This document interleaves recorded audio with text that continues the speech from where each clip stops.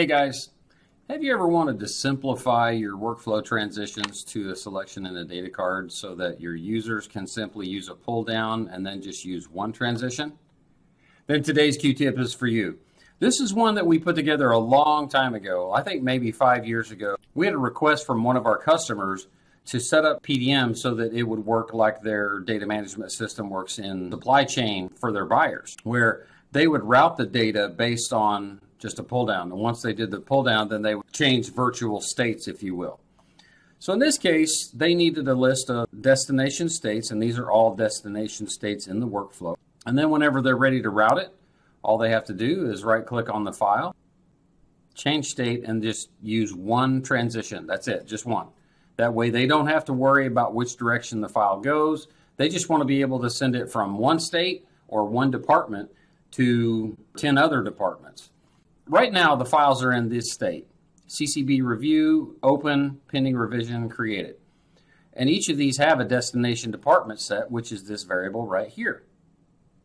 And so if I want to send this one to pending customer response, or if I want to send it to pending revision, it's just a version-free variable. All I have to do is change the variable, click save, and then route it. Right click, change state, and then send to routing. But what I want to do is actually send them all at the same time through one transition and have them go to every state, every other state in the workflow. So the process doesn't have to follow a linear progression through the workflow like most workflows in PDM are set up. So today's Q-tip is pretty dynamic. Right click, change state, routing. All four of these files, these are just XML files, are going to go from the state that you see to the state that is the destination department. They're going to go to pending customer response, NCCB review, closed, approved, and then open pending issues. We can put in whatever we need to as far as the comment goes. And then PDM does the work for us. This is actually handled, I mean, if you can imagine wanting to go from one state to any other state in the workflow, you're going to have 100 transitions, because you're going to have a transition going from every state to every other state, so it would look like a spaghetti mess. But we actually did this with a very minimal number of transitions, and I'll show you how we did it. So the files have transitioned. They've gone to pending revision, CCB review, close, approve, open pending issues, and then the route to gets cleared. Let's take a look at the back end and see how this is accomplished. And this is all out of the box functionality, by the way. This is not using any kind of a custom add-in. This is just an SQL list on the data card. So we'll take a look at that first. This field is called CR_routing, and it's using an SQL list. And if you look at CR_routing, it's a version-free variable that updates the latest version only. If you look at the workflow, this is where this gets kind of fun. The files are in the CM workflow. If you look at version tab and we click on one of these, it's in the CM workflow, the pending revision state. So we go to the CM workflow. This is how this is done. From every state, we use the exact same transition name that jumps out to another workflow. And then in this other workflow, the files get sent back through an automatic transition. And then in the conditions, you want to make sure that the text is bigger than 0. So every one of these transitions has that condition only. This is the routing that sends them all back. So you have to make sure that everybody has permission to run the transitions, and then these are all automatic. They will have a condition that says CR routing is equal to canceled, and then it gets routed back to canceled. Now this is the part that's hard-coded. If we look at CM workflow closed rejected, that will be hard-coded inside each one of these transitions. Closed, comma, rejected.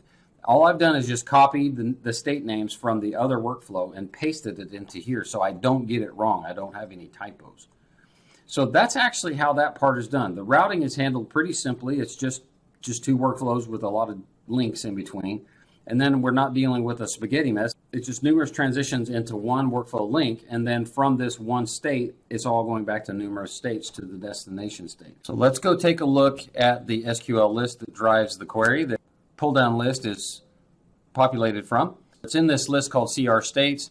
It's really nothing more than to select the state name from status S, which is just an alias, where we interjoin on workflows on the workflow ID, where the workflow name is equal to CM workflow. and we click test, and then this is where all of those states come in from. So the workflow doesn't ever really change, so we don't have to worry about refreshing this, but we've got it set to refresh every 5 minutes. Okay, so then the next question is well, does it require anything special? So again, we've got a version-free variable. We've got an SQL list that we use to pull down this list of state names from. And then for every one of these, we can set them to closed approved. You could even set up a dispatch if you wanted to where you could set these in batch closed approved with just a right click and do that for all the documents. And that's just another enhancement that we may add. We don't need to, but this is just an out-of-the-box way of thinking, because most of the time you've got workflows that look something similar to this. You've got some form of a linear progression through, and then you've got a loop to go back and forth. Well, again, we just had a customer ask us, is it possible to go from one state to any other state, because we've got users that are in different departments that don't have a need to go through a linear process or an approval process. They just need to be able to route these documents wherever they need to.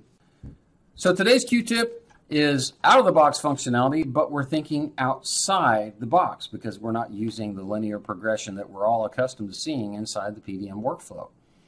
I hope today's Q-tip's been helpful for you. Thanks for watching, and believe in the Q.